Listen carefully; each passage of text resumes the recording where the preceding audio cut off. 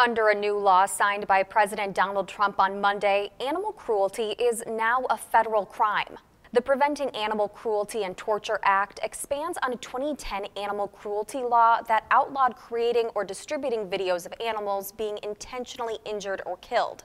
But that law only targeted the creation and sale of videos, not the acts of cruelty themselves. This new measure, which passed both chambers of Congress with bipartisan support, closes that loophole. Anyone now found guilty of animal cruelty will face a fine and up to 7 years in prison. Animal welfare activists applauded the new anti-cruelty law, saying it was long overdue. More than 100 law enforcement agencies also supported the measure. Those agencies say there's often a link between animal abuse and violent crimes against humans.